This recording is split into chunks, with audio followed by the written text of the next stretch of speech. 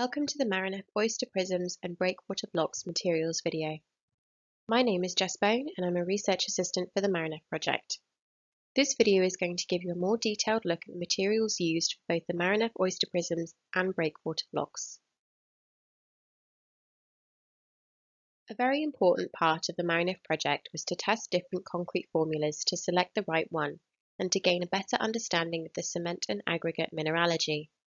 This means we can ensure the production of a high-quality, durable, eco-engineering product that has a long service life, enhances biodiversity, and is readily colonizable, and is therefore value for money.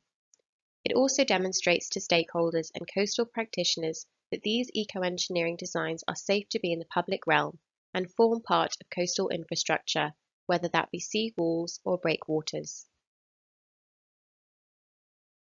4 concrete mixes were developed and optimized by varying the type of cement, CEM2 and CEM5, and the types of aggregates in accordance with the European standard for the environmental class XS3.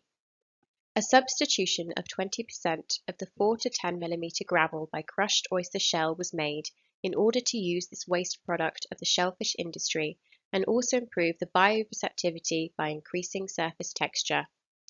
In order to select the best concrete mix design for the manufacture of oyster prisms and breakwater blocks, sample blocks were produced with each formula and immersed in natural and artificial seawater after 90 days of curing. The different concrete samples were placed in cages then submerged in the Rance River of Dinard, France, in June 2019. The immersion was carried out during 3 months from June to September, which coincides with the native oyster reproduction cycle.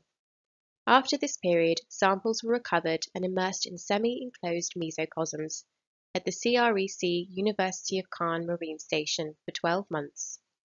In order to determine the effect of biocolonization on the concrete durability, concrete samples were immersed for the same time periods in artificial seawater, allowing a comparison between the durability of samples immersed in natural versus artificial seawater.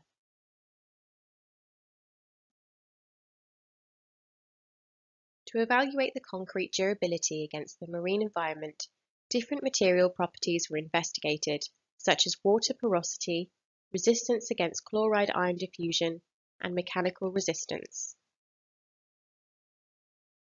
These results for the chloride ion migration show the chloride ion content after 90 and 180 days immersion in artificial and natural seawater. Here we can see in the top 2 graphs for chloride ion migration that CEM2 based concretes without and with shell aggregate perform better than CEM5 based concretes, with chloride ion content remaining relatively low from 2 to 10 mm depth from the concrete surface. These results show the mechanical strength of concrete mixes after 90 days of curing and after 90 and 180 days immersed in artificial and natural seawater. This chart shows that all concrete mixes tested show sufficiently high compressive strength for use in the oyster prisms and breakwater modules. The chosen formulation for both the oyster prisms and breakwater blocks was CEM2 concrete with shell aggregate. This concrete presents a sufficiently high mechanical resistance and a better resistance against chloride ion diffusion than the CEM5 concretes tested. Thanks for watching. There are more videos in the Oyster Prism and Breakwater Block series which are listed on screen. Be sure to also visit our social media on the Marineff Project website for more resources.